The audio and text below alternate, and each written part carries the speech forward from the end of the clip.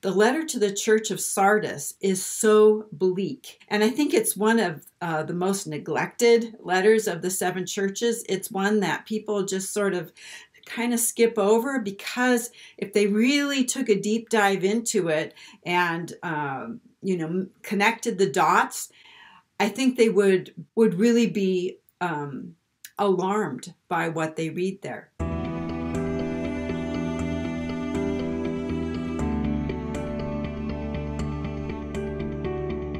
So today we're going to be taking a look at the letter to the church of Sardis. And I know there's a lot of people out there who look at the letter to the church of Laodicea and they read about how this is a church that's lukewarm, it's neither hot nor cold, and because they're lukewarm, that Christ is going to spew them out of his mouth. And people who adhere to that historical church, that the seven churches represent seven different church ages, or however you want to look at that, that the church of Laodicea is the end time church that is full of compromise and corruption and so on. The most devastating letter that is written to the end time church during that time of very great difficulty after the first rapture. The warning in this letter to the church of Sardis is far more serious than the warning that we get in the letter to the church of Laodicea. So let's go ahead and read the letter to the church of Sardis. This is found in Revelation chapter 3, verses 1 through 6. And after we read the passage here, I'm going to do a review of basically the timeline, because the things that we read about in the letter to the church of Sardis are sort of unintelligible unless you understand them in the context of basically the whole scope of end time things, basically from the time that we're raptured until the day of God, which is the eternal day. And a lot of scripture, including the end time prophecies that are in the writings of Paul and Peter and Jude and Revelation, of course, talk about this whole grand scheme, this whole very large plan of God. And most of us are so wrapped up in this one small event called the rapture that we neglect the bigger picture. And it's really hard to even see where we fit into the big picture unless you know what the big picture is. So what we need to do really is just back up, see the big picture, and then we can focus in and see how the details fit into this larger picture. So let's take a look at the passage in Revelation. And to the angel or messenger of the church in Sardis write, the words of him who has the seven spirits of God and the seven stars. And I'm just going to mention here that Revelation tells the end time story symbolically. There's not seven spirits of God. Seven is the number of divinity. It's the number of fullness. And Jesus carries with him the fullness of the Holy Spirit, who is God. And Jesus also has the seven stars, the seven messengers. He says, I know your works. You have the reputation of being alive, but you are dead. Wake up and strengthen what remains and is about to die, for I have not found your works complete in the sight of my God. Remember then what you've received and heard, keep it and repent. If you will not wake up, I will come like a thief, and you will not know at what hour I will come against you. Yet you have still a few names in Sardis, people who have not soiled their garments, and they will walk with me in white, for they are worthy. The one who conquers will be clothed thus in white garments, and I will never blot his name out of the book of life. I will confess his name before my Father and before his angels. He who has an ear, let him hear what the Spirit says to the churches. All right, so what I want to do now is a real brief review, And if you're new to my channel, a lot of this is going to sound like heresy. It's going to sound like, what on earth is she talking about? I would suggest that you take a look at my Revelation chapter by chapter series. If you want to learn how I see the 144,000 in the book of Revelation, I have videos on the 144,000. If you're interested in looking at the videos on the letters to the 7 churches, you can take a look at those as well. So sometimes I need a little getting used to. You need to listen to my videos, various ones, a few times to actually get a feel for what I'm talking about. And I think once you become engaged in this process of interpretation, I think you're going to find a whole lot of freedom and revelation in it. So the first thing that I want to point out is that the letters to the 7 churches are not church history. Jesus says he's coming to almost every one of these churches, including the church at Sardis. And we know that in the first century, Jesus did not come for the people in Sardis. So this is not an historical letter. We're not talking about this actually happened in history. We're talking about prophecy, about end time prophecy. This also is not a letter to the Reformation Church or anything like that. This has nothing to do with European Christendom. Okay, remember, there are Christians all over the world. And when people take a sort of, this is the history of the church ages, through the last 2,000 years, that's a very Western way of looking at it. And God does not view Christianity through a Western lens. He views it as there are churches and believers all over the world. And in fact, there may be more believers living in Asia than ever lived in Europe.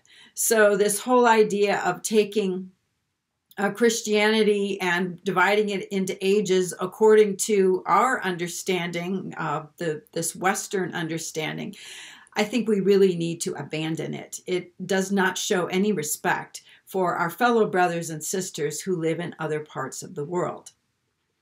So the information contained in the letters to the 7 churches is meant for end-time believers, specifically the 144,000 of Israel, who are the next tier, okay, the next apostolic tier. Just like the 12 apostles were that apostolic group on which the later church, was built upon that group, there is going to be another first level tier of believers. And in this case, it's not 12 apostles, it's 12 times 12,000.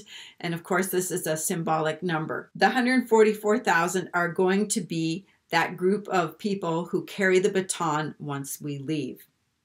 This new group of believers must overcome during the final days of the harlot's reign on earth. So there is the reign of Mystery Babylon during, and that's been going on basically since the time of Babel. And Mystery Babylon, this sort of hidden order system, it's coming into full view now, where pretty much everybody can see that the people who are running the show are not the kings and presidents and governments of the world. It's these people who are behind the scenes who are calling the shots. A lot of people think that these people are part of the New World Order, which is the beast thing, but that's not correct. The harlot is her own entity that Satan has been using, and he's going to get rid of her. Because after all, you just use a harlot. He's going to get rid of her, and then the kingdom will be transferred. And actually, it's a kingdom. It's not just a system ruling over kings. It's a kingdom with the beast at the helm. And Satan is going to give his power, throne, and authority to the beast, who will then reign for 42 months. So if we were to look at this on a timeline, the child who represents you and me faithful believers. Hopefully that's what we're wanting to be. And there's going to be a time when that child, represented as a son, okay, not as a bride, but as sons who are going to be caught up to God and to his throne and then appear in heaven as the 24 elders, right, in Revelation 4 and 5. So this is a rapture. It's the first one. And I know most people only think there's one, although there's a few people coming out now who are saying, oh no, there's three of them. There's three raptures. And the book of Revelation shows us three different groups of raptured people who appear in heaven at different times. They're wearing different clothes, doing different things, and they each sing their own song, okay? Revelation chapter 5. The elders sing their own song. In Revelation 14, the 144,000 appear in heaven, and they sing a song that nobody else can sing. It's their song.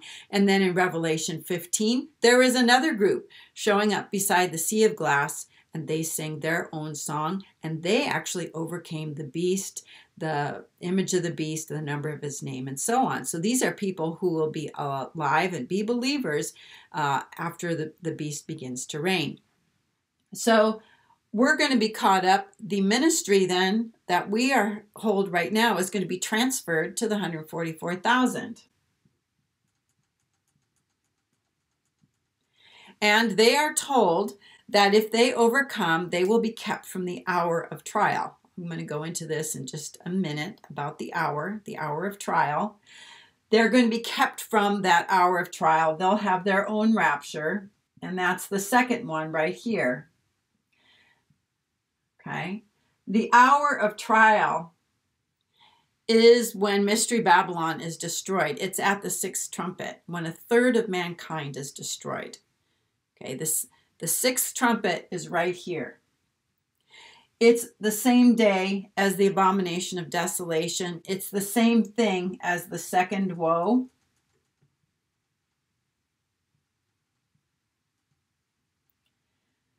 Right? It's when the harlot is destroyed at that hour of trial that comes on the whole earth. I have done a video called In a Single Hour, and this talks about how we follow the word hour through the book of Revelation. Anytime you see the word hour, and with this other exception that we're going to look at today, anytime you see the word hour, it's referring to this day right here, the hour that the harlot is destroyed. Once the harlot is destroyed, that's when the beast begins to reign.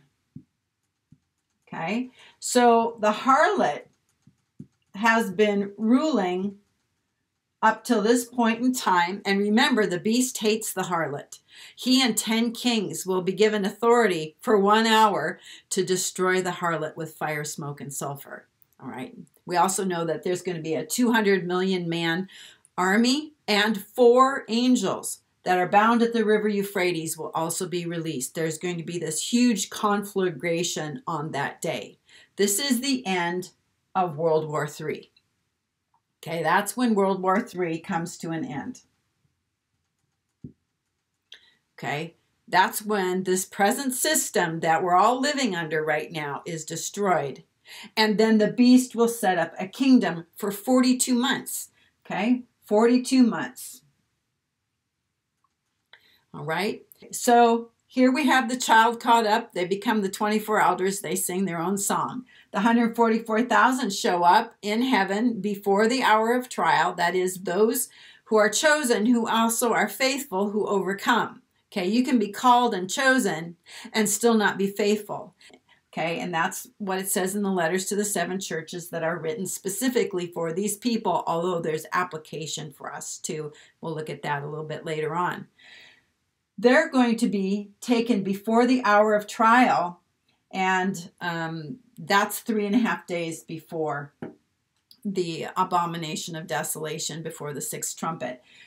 This is first fruits right here. All right. If Christ returns on the Day of Atonement,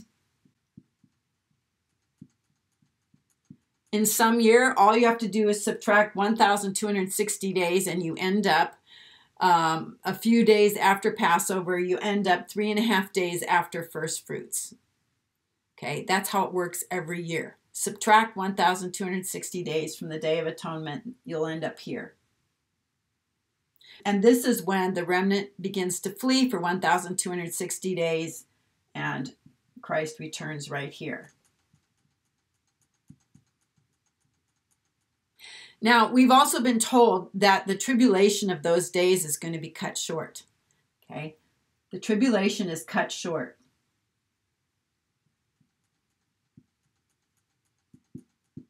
And what it means by the tribulation of those days being cut short, we're talking about the persecution that these people have to endure is going to be cut short. We don't know how short, we don't know when, but this is when that third rapture takes place.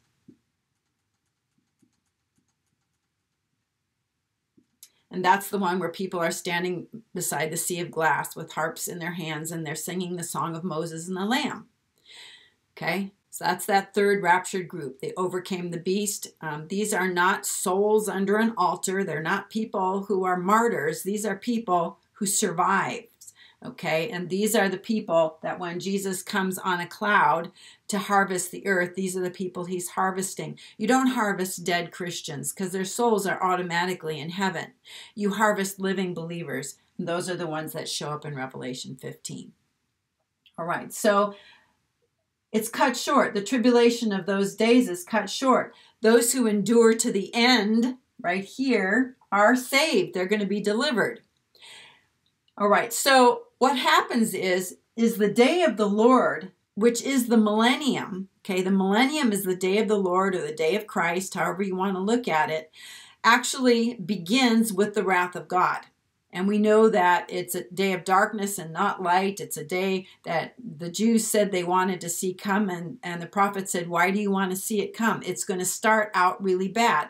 That's what Peter says too. That's going to come like a thief in the night. And when the day of the Lord ends, it's going to end with the heavens and the earth being dissolved. Okay, it's going to be dissolved by fire. And God is going to create a new heavens and a new earth, and that's when we have the day of God. That's according to 2 Peter chapter 3. So what happens here is we have an overlap of the day of the Lord, the millennium, and the bowl judgments right here.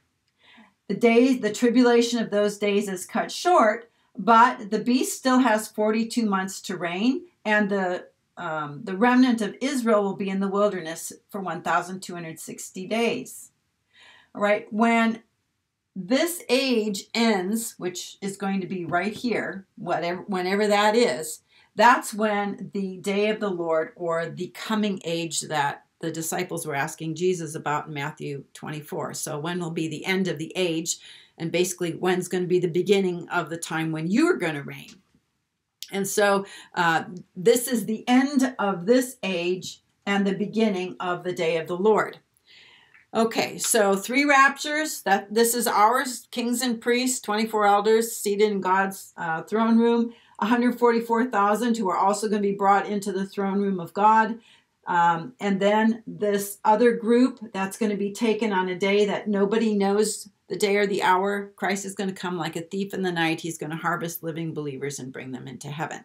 Okay, so that's background there. Okay, so this group of believers has to overcome the harlot. And I've done a whole bunch of studies on what that means, on how to avoid and how they need to avoid harlot influence, how you can recognize harlot influence in the church. Okay, and we're so used to harlot influence in the church that as believers nowadays, we have a very difficult time even seeing it. Okay, so look at some of my videos on that. I'll leave some links to that. Okay, so the hour of trial doesn't refer to the beginning of a 7-year tribulation. It refers to this day right here, the hour, day, month, and year when a third of mankind is destroyed. In Revelation, all references to time need to be taken literally. If you can't take references to time literally, then none of this is going to be helpful to anybody. You have to be able to know and count the 1,260 days, the 42 months. You need to know about the 5 months that those beings are going to torture people who don't have the seal of God. we need to know how all this plays out so nobody's surprised. Okay, and a lot of this won't apply to us personally, but it will apply to family and friends, people who don't know the Lord, who aren't going to be taken in this rapture, or people who aren't taking the Lord seriously in their life. So all of the time references are to be taken literally. I've done a video on that. There is another event that will take place over the course of a single hour, and that is the hour that Jesus comes for this third rapture right here. That's also only over an hour. It's an hour time period on a day. So let's take a look at the passage in Revelation 14 through 16, where it talks about this hour. Then I looked, and behold, a white cloud, and seated on the cloud, one like a son of man, with a golden crown on his head and a sharp sickle in his hand. Remember in Thessalonians, it talks about Jesus coming with the clouds. That's this rapture here. It's not ours. Okay. And another angel came out of the temple, calling with a loud voice to him who sat on the cloud, "Put in your sickle and reap, for the hour to reap has come." This is not a figurative hour. This is a literal hour, as we're going to see as we continue on here. "For the harvest of the earth is fully ripe. So he who sat on the cloud swung his sickle across the earth, and the earth was reaped." Okay, this refers to the third rapture, when Christ will come on a cloud on an unknown day to harvest living believers from the earth. And by the way, everything is in my show notes. I'll leave a link to that in the description box. This is going to coincide with the sixth seal, which is when the sun goes dark and the moon turns to blood, just prior to the day of the Lord, the time when the wrath of God is going to be poured out on the beast and his kingdom at the very beginning of the millennial reign of Christ. This is the day and hour that nobody knows. Matthew 24:36. "But concerning that day and hour, no one knows, not even the angels of heaven, nor the Son, but the Father only." This is the day that's going to come like a thief in the night, surprising those who are not watchful. 1 Thessalonians 5:4 through 8. Speaking of believers, "But you are not in darkness, brothers, for that day to surprise you like a thief.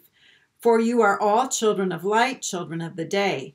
We are not of the night or of the darkness. So then let us not sleep as others do, but let us keep awake and be sober. For those who sleep, sleep at night, and those who get drunk are drunk at night. But since we belong to the day, let us be sober, having put on the breastplate of faith and love, and for a helmet, the hope of salvation." Okay, and we're talking about thieves here coming in when nobody's expecting them. And then this passage in Matthew 24:42 through 44. "Therefore stay awake, for you do not know on what day your Lord is coming.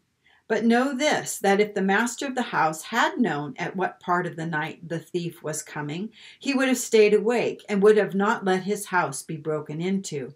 Therefore you also must be ready, for the Son of Man is coming at an hour you do not expect." It's interesting to me how that word hour is used over and over again with respect to this event right here, that thief in the night, unknown day when Christ comes, which is going to be right at the beginning of the day of the Lord, just prior to the bowl judgments. That's when those days will be cut short, and whoever endures to the end will be saved. They'll be raptured. And Paul talks about those who are alive and remain. That word remain is survive. Those who are alive and survive will be caught up. And they're going to meet the believers who've already been resurrected, who come with Christ on the clouds. So if the 144,000 do not overcome the harlot, that is, they fail to heed the commands of the Lord, and they allow this infiltration of the harlot into their church, they're going to be left behind at this rapture right here. They're not going to be taken. They're going to be left behind. Okay? They will need to endure the reign of the beast, okay, over here. and overcome him by not taking the mark or worshiping him or his image.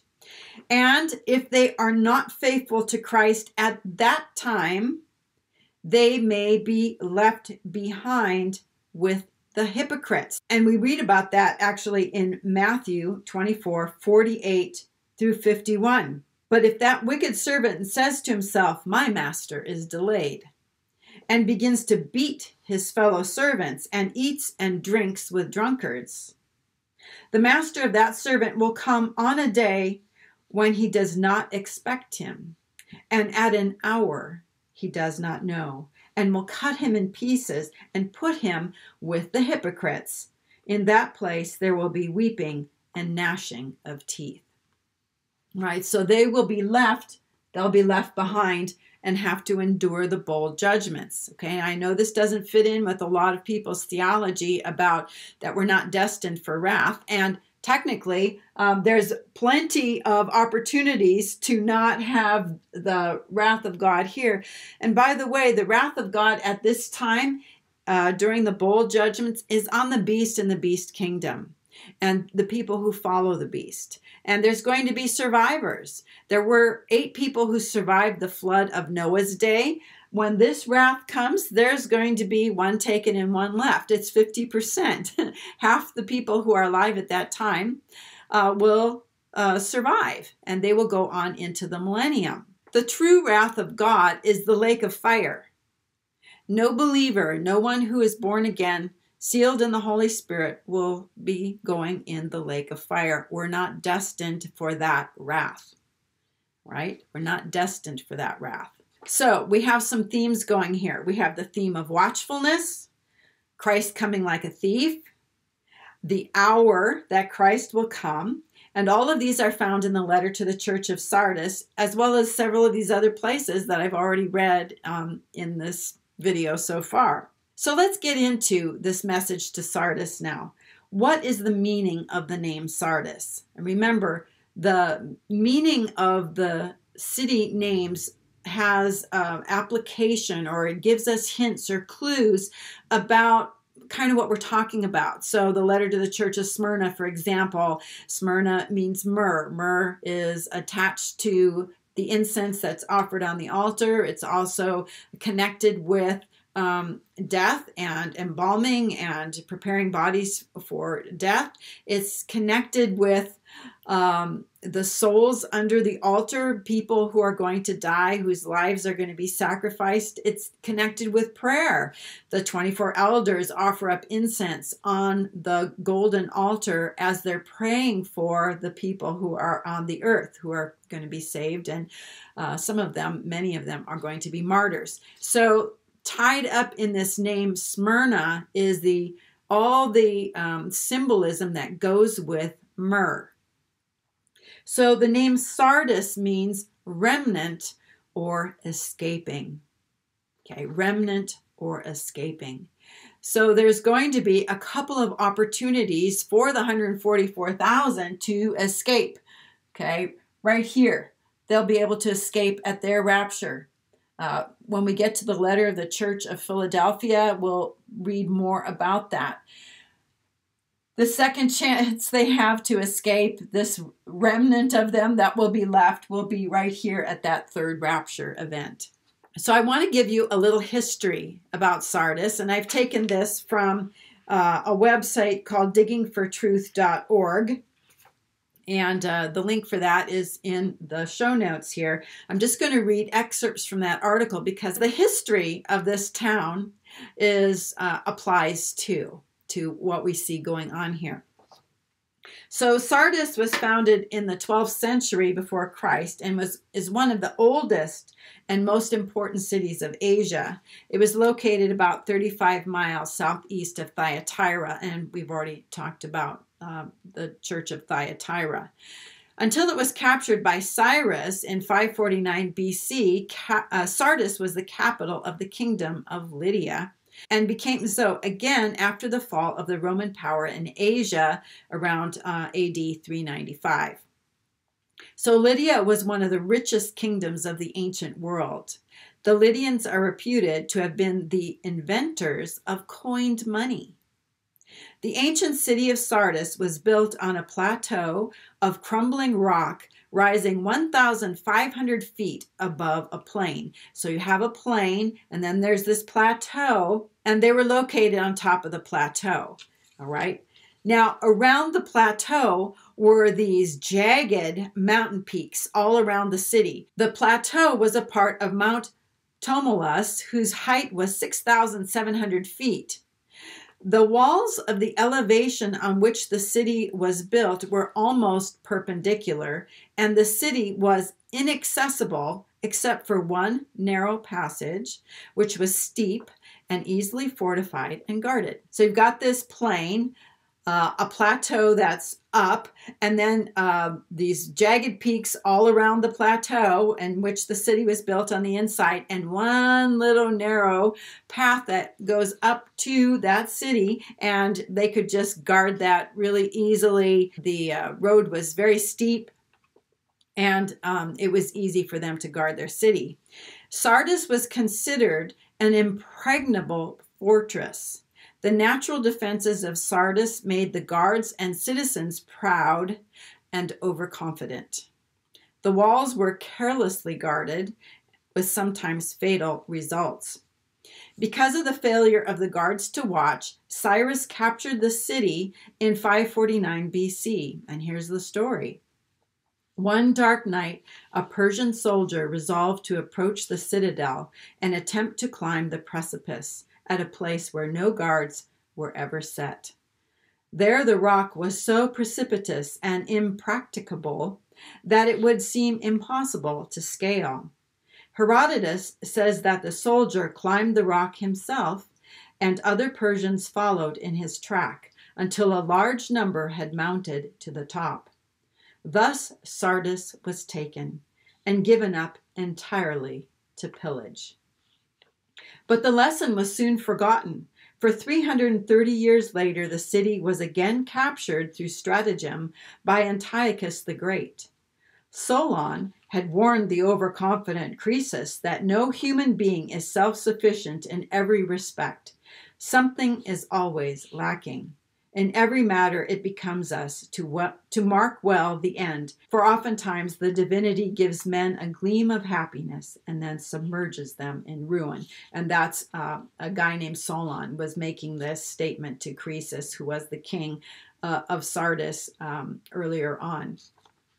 So in light of the historic background of the city of Sardis, the epistle of Christ to the Sardian church was very appropriate, and its language very impressive. He told them to be watchful, and if therefore thou shalt not watch, I will come on thee as a thief, and thou shalt not know what hour I will come upon thee. The city had fallen and was finally destroyed because the ruler and citizens had been overconfident. Its sentinels had failed to maintain a diligent watch. The enemy took them off guard. Jesus warned the church that if they too failed to watch because of overconfidence, he would overtake them as a thief in the most unexpected moment. Okay, so that's the end of that quote. So believers of the Church of Sardis are warned of the various serious implications that may arise because they're not watchful or awake. The name Sardis means remnant or escaping. Because of its virtually impregnable position on top of a craggy cliff, the people living in the historical city of Sardis became lax with regard to watching. As a result, they were captured by enemy invaders not once, but twice. And this is where the scary part of the letter of the church to Sardis sort of interjects itself. This speaks to the idea that there are some among this potential group of 144,000 people who may be left behind, not once, but twice, because they are not watchful. The letter to the church of Sardis serves as a letter of warning to these believers not to live carelessly. As the meaning of the name Sardis suggests, these believers have the promise of escaping the judgment of the harlot, that is the sixth trumpet judgment right here. Or if they fail to overcome and thus disqualify themselves from being taken in that rapture, then they need to remain watchful and awake so as to not miss that final rapture before judgment falls on the beast and his kingdom right here. In order for this group to walk in white, they need to keep their garments unstained and undefiled. Yet you have a few names in Sardis, people who have not soiled their garments, and they will walk with me in white, for they are worthy. In this case, one's garment refers to their body and how one lives in the body in this life. Now let's take a look at that word soiled or stained. This comes from the Greek word moluno. It's in Strong's number 3435, and this means to stain or to defile. The Greek word moluno is translated here as stained or soil, and this word is only used 3 times in the New Testament, and 2 of these times it's in the book of Revelation. So this passage here is talking about people who have not soiled their garments. That is, they haven't done things, they don't have beliefs, they haven't done actions that lead to spiritual defilement. Okay, that's what it means to be stained. It means to be defiled. And the implication is that some believers may become spiritually defiled. In Revelation, this word is used symbolically in connection with the 144,000 of Israel. The 144,000 who overcome the harlot are said to be moluno, undefiled, unstained, and pure. Revelation 14:4. These are the ones who have not been defiled, moluno. For they have kept themselves chaste. These are the ones who follow the Lamb wherever he goes. In the letter to the church of Sardis, there is also a reference to walking with the Lord. They will walk with me in white. And again in chapter 14, about the 144,000, there is an inferred reference to walking. They're the ones who follow the Lamb wherever he goes. The church of Sardis is reminded to stay awake and dressed, ready to leave at a moment's notice. Remember, during the time of the Passover, the people were to stay up all night, eat the Passover lamb, and keep their clothes on and be ready to leave at a moment's notice. Revelation 16:15. Behold, I'm coming like a thief. Blessed is the one who remains awake and clothed, so that he will not go naked and let his shame be exposed. All right, the Bible tells us that just prior to the time when God's wrath will be poured out in the 7 bowl judgments, Jesus will come like a thief to rapture those who are awake and watching for him.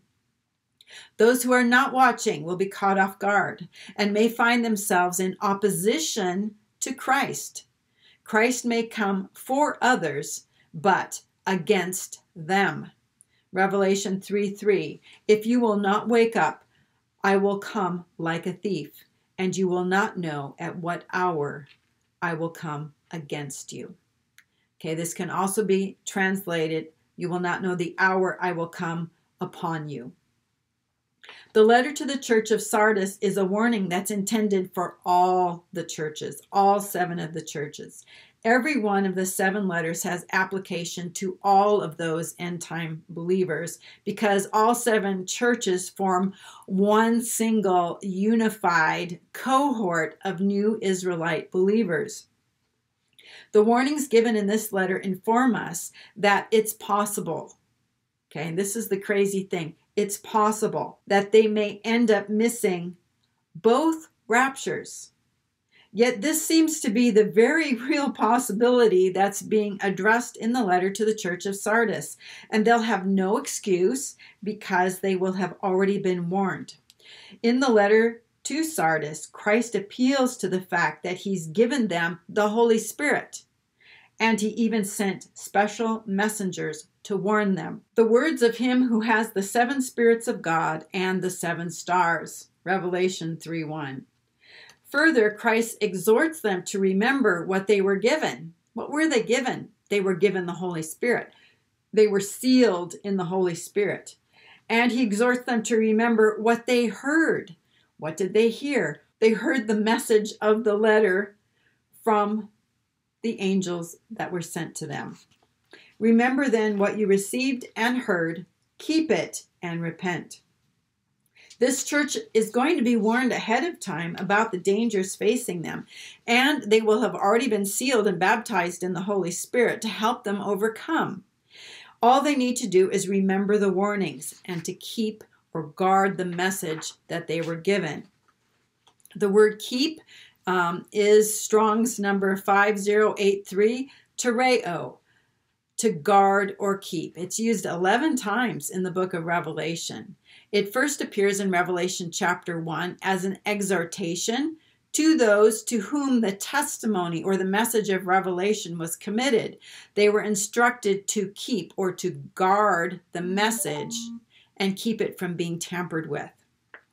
Revelation 1:1-3, the revelation of Jesus Christ which God gave him, to show to his servants the things that must soon take place.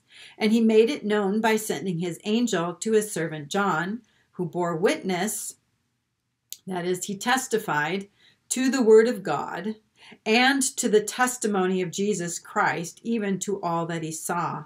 Blessed is the one who reads aloud the words of this prophecy, and blessed are those who hear and who keep or guard what is written in it, for the time is near. At the close of Revelation, the angel gave John the same warning about keeping or guarding the message. Revelation 22:9b. I am a fellow servant with you and your brothers, the prophets, and with those who keep or guard the words of this book. Worship God. And then Jesus repeats basically the same warning that people need to safeguard this message and its integrity. Revelation 22:18-19. I warn everyone who hears the words of the prophecy of this book. If anyone adds to them, God will add to him the plagues described in this book. Okay, that's some serious stuff. And if anyone takes away from the words of the book of this prophecy, God will take away his share in the tree of life and in the holy city, which are described in this book.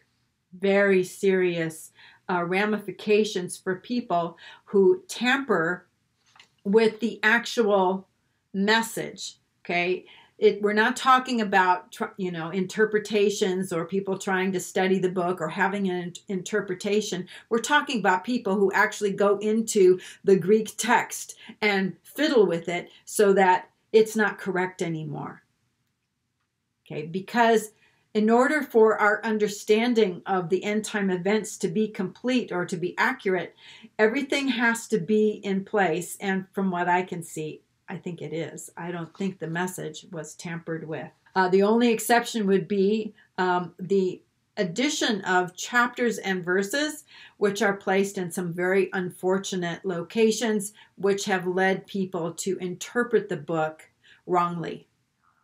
Okay, I've talked about that in other videos. The real biggie one that comes to mind is Revelation 8, chapter 8, verse 1, with the silence in heaven for half an hour. That seventh seal event should actually be connected with all the rest of the seals, and that chapter should end there, and then the whole trumpet sequence is a whole another thing that has nothing to do with any of the seals. The trumpets do not come out of the seventh seal. Okay, the seal is its own shopping list, and the trumpets are its own series of events, and the seals and trumpets overlay one another in time. So if the believers of Sardis will keep or guard the message of revelation that's given to them by the messengers, and if they will listen to the voice of the sevenfold Spirit and overcome, they will not be left behind when Christ comes for them. If they ignore the Spirit and they ignore the warning delivered by the messengers of the angel that comes to their church, they will have no one to blame except for themselves if they find themselves left behind. Now, these believers have another problem too. Their actions and their works fail to match up with their reputation. Christ knows their works and knows that they don't meet God's expectations. These people started well, but as they approach the finish line, they are lacking.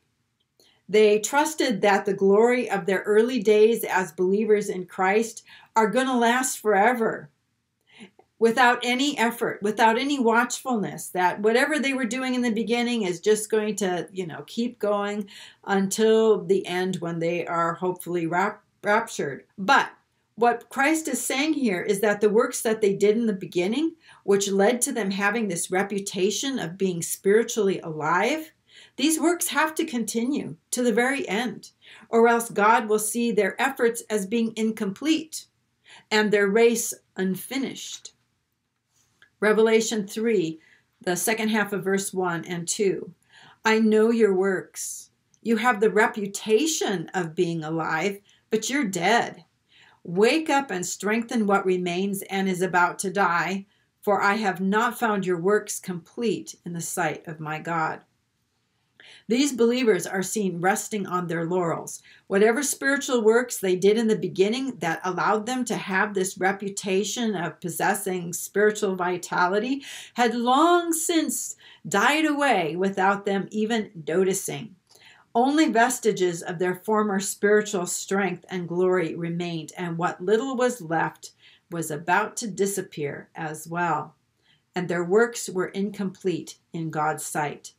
Through lack of watchful perseverance, these people may miss out on the deliverance God desires for them. And if they persist in unrepentant unbelief, they stand to lose more than just not being taken in the rapture. They may lose their inheritance during the millennium. They could even lose their right to enter the holy city in God's eternal kingdom, as indicated by the following verse. Revelation 3, 5, and 6. The one who conquers will be clothed thus in white garments, and I will never blot his name out of the book of life. I will confess his name before my Father and before his angels.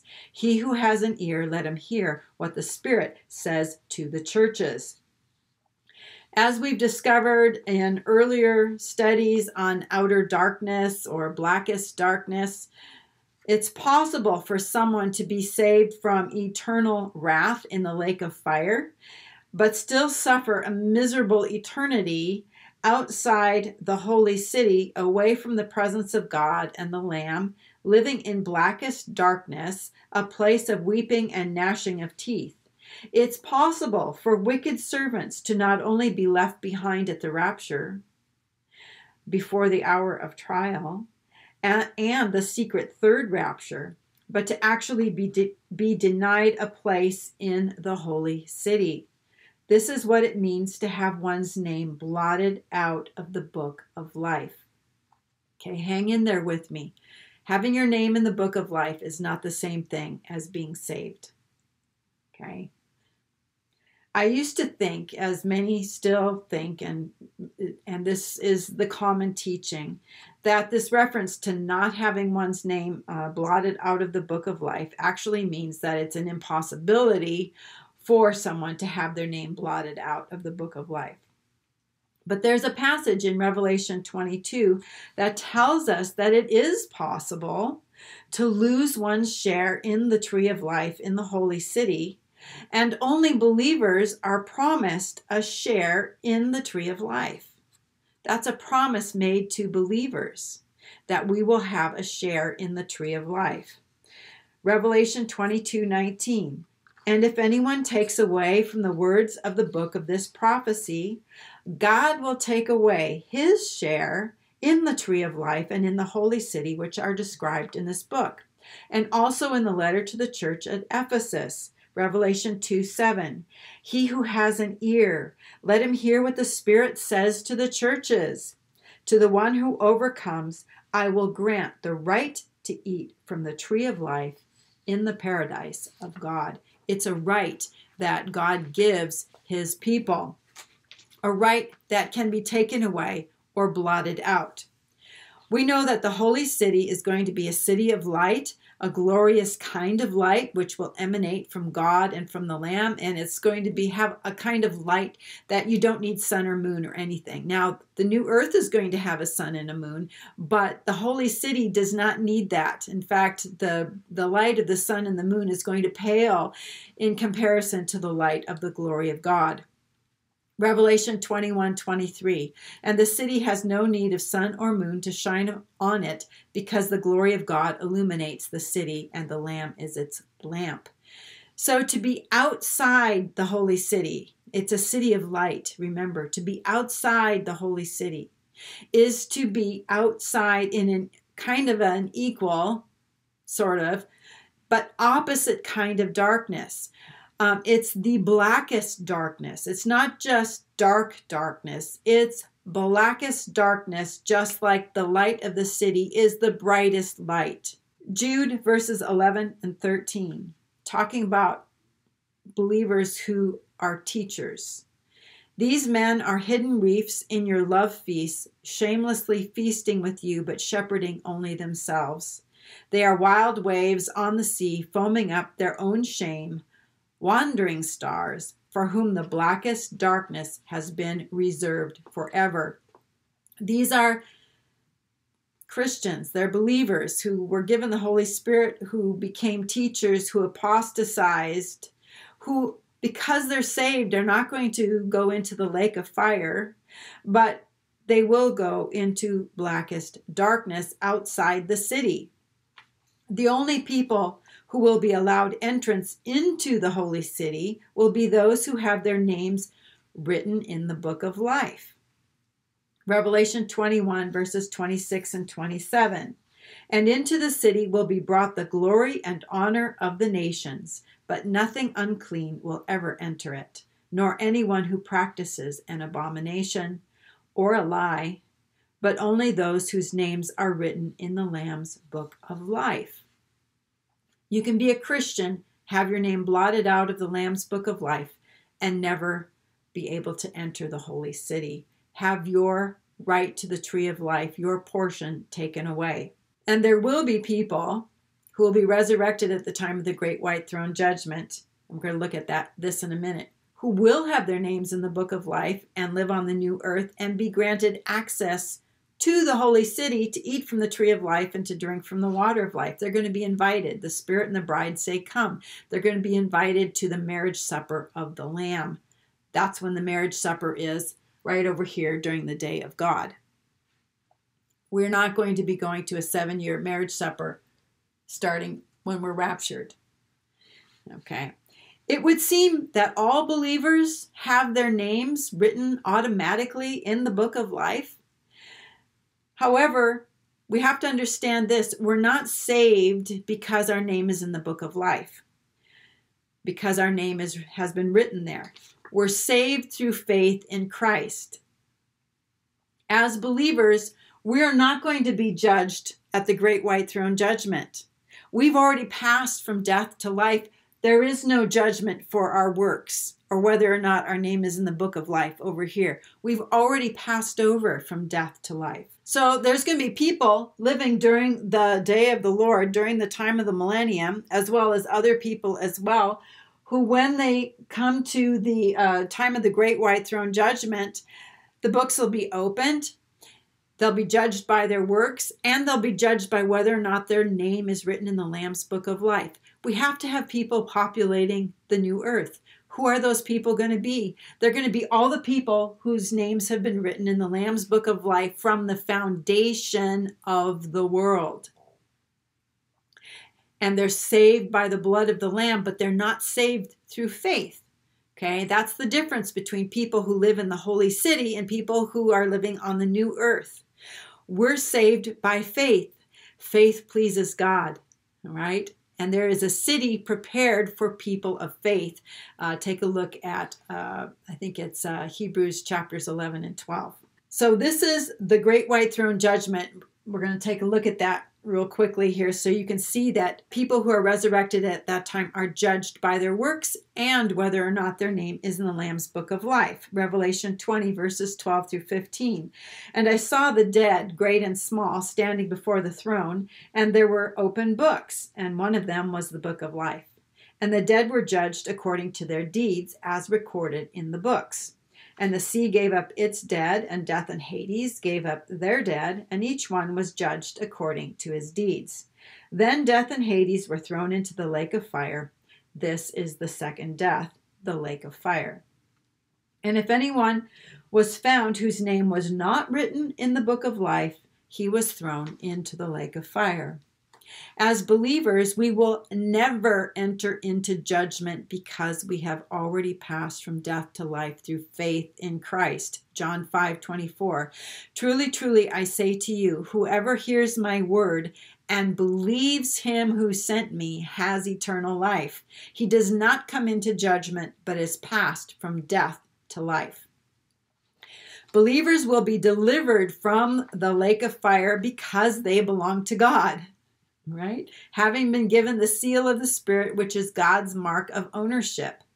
However, once saved, believers need to follow the leading of the Spirit, even more so during the last days, so as to not have their names blotted out of the book of life and thereby being denied access to the holy city. Believers who are unclean, that is spiritually soiled and defiled, who practice abominations and who lie, will be among those whose names will be blotted out of the book of life.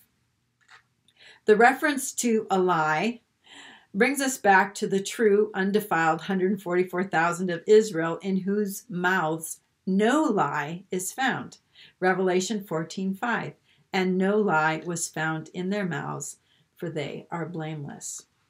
Now, if those who have soiled garments cleanse themselves, if they repent, if they cleanse from spiritual defilement, which is what it means to have soiled or stained garments, they will regain their right to access the holy city, okay, if they repent. So it's very important that people who still have time to repent do repent. Revelation 22:14 and 15. Blessed are those who wash their robes. In other words, if their robes were stained, they saw that they were stained, they were spiritually defiled, and they said, I am repenting. I'm going to turn the other way. I'm going to change directions, which is what repentance means. It means to have a change of mind and change your direction. Blessed are those who wash their robes, so that they may have the right to the tree of life, that they may enter the city by the gates. Outside are the dogs and sorcerers and the sexually immoral and murderers and idolaters and everyone who loves and practices falsehood. Washing one's robe carries with it the idea of repentance. This passage is not telling us that somehow we need to save ourselves from God's wrath by being good enough or trying to clean up our lives. This passage is addressing the issue of an already saved person repenting of evil or unbelief so that they can be sanctified and holy when Christ comes for them, thus obtaining access to the holy city and everything that goes with it, including the tree of life and the presence of God. Okay, I hope you can see here that the most serious warning given to any of the 7 churches is the one given right here in the letter to the church of Sardis. But it applies to all 7 of the churches that we read about in Revelation chapters 2 and 3. And this letter brings up so many disturbing details regarding the eternal destiny and what happens to faithless or maybe even apostate firstborn believers among that called in 144,000 of Israel, that there's the potential to miss out on not just one, but 2 raptures, and the possibility of even having their names blotted out of the book of life and being banished to outer darkness outside the holy city. And all this may come upon them because they didn't take these warnings seriously. They didn't remember what they had received and what they had heard. Okay, remember Sardis. They thought they were unconquerable. They thought they had it made. They thought that it was all in the bag, that they could never be conquered or overcome. And they were conquered not just once, but twice. And the name Sardis means remnant or escaping. They should be escaping. They should have this way of escape. It's very important for them, but without watchfulness, without being awake, without keeping oneself unstained, or if one does have a stained or defiled spiritual life, that they repent from that. And though I believe that the promises and the warnings contained in the letters to the 7 churches have specific application to this group right here, the 144,000 of Israel who are called and chosen and hopefully faithful and overcoming, these warnings are also written to you and me, present day believers, and that we need to heed these warnings as well. Being called and chosen is not enough to inherit everything that God has in store for us. We must also be faithful. It's called, chosen, and faithful, and persevere until the very end. And I just want to make a comment here that a lot of us feel like we're failing, or we're failures, or we're not good enough, or we're doing everything wrong, that our sins or whatever are going to keep us from an inheritance and so on. I'm just going to tell you this. There is no being perfect or doing everything right in this life. What we are called to, though, is to be faithful, and to be faithful until the very end of our race. That no matter how we stumble forward, we keep getting up, that we keep, one hand hanging on to the Holy Spirit and letting His hand hang on to us. And that when we fall, we get up again, that we strengthen our weak knees, that we keep moving forward. Never, ever give up. Okay? Never, ever give up. Keep moving forward no matter how you stumble forward. Okay, so God has equipped us with everything that we need. He is not after our perfection in this life. He knows that we have a body of death. He knows that there is sin dwelling in our bodies that makes it almost impossible for us to be perfect in this life. Well, it is impossible because this body of death is dragging us down. And once we no longer have this body of death and we receive our immortal and then glorified bodies, that sin is not going to be the problem that it is now. But right now, God is using all of these things in our life to make us more and more conform to the image of Christ. There's this wonderful passage in 2 Peter chapter 1. I'm going to read verses 3 through 11. God's divine power, or His divine power, has given us everything we need for life and godliness. Everything. Through the knowledge of Him who has called us by His own glory and excellence. Through these He has given us His precious and magnificent promises, that through them we may become partakers of the divine nature, now that you have escaped from the corruption that is in the world caused by evil desires. God's plan is that we actually become participants in the divine community, that we've been invited into that fellowship of Father, Son, and Holy Spirit, that there was plenty of room for more, and He's included us. In John 17, I in them, thou in me, and all of us all together, all perfectly one. Verse 5, for this very reason, because of these promises, make every effort to add to your faith. We're going to add to our faith now. We're going to add virtue. And to virtue, we're going to add knowledge. And to knowledge, we're going to add self-control. And to self-control, perseverance. And to perseverance, godliness. And to godliness, brotherly kindness. And to brotherly kindness, love. For if you possess these qualities and continue to grow in them, they will keep you from being ineffective and unproductive in your knowledge. That is your experiential knowledge of our Lord Jesus Christ. But whoever lacks these things, whoever lacks these traits, is nearsighted to the point of blindness, having forgotten that he's been cleansed from his past sins. Therefore, brothers, strive to make your calling and election sure. For if you practice these things, you will never stumble, and you will receive a lavish reception into the eternal kingdom of our Lord and Savior, Jesus Christ. All right, I'd like to close with the good news. There is so much hope.